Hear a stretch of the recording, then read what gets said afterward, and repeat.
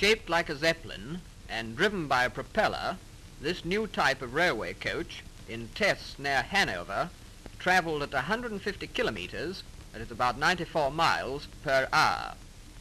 The invention of a German engineer, Herr Krukenberg, this combination of an omnibus running on rails and an airship has accommodation for 40 passengers. It has 2 compartments, one for smokers, a luggage room and a vestibule. Driven by a 500 horsepower engine, it consumes oil fuel at a very low cost. The coach is streamlined throughout its length, and one of the most remarkable features of this trial was that it was travelling at over 90 miles per hour within 60 seconds of starting.